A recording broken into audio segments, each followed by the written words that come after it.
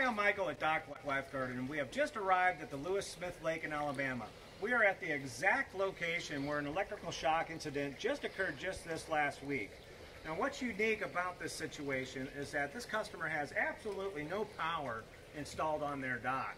So we have installed a Dock Lifeguard that has the battery-powered option. Now, this incident resulted from the swimmer approaching the shoreline to retrieve a noodle that was lost. She was near this rock when the incident occurred.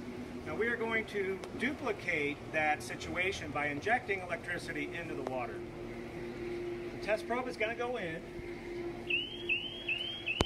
and out, and one more time, and out. Now, as you can hear, there is a nice audio alert warning you of the dangerous electricity in the water.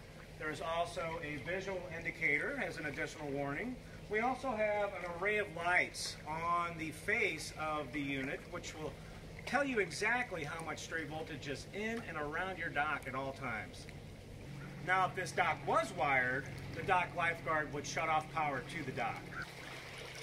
Now, if the Dock Lifeguard does shut off power to your dock, the unit will continue to monitor the water around your dock for an impressive 3 weeks with its battery backup option.